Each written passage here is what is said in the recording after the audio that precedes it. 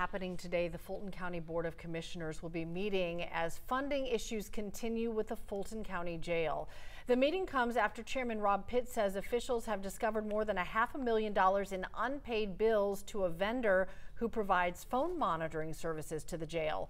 In August, security guards from a third-party contractor walked off the job after bills to the agency they work for were not paid.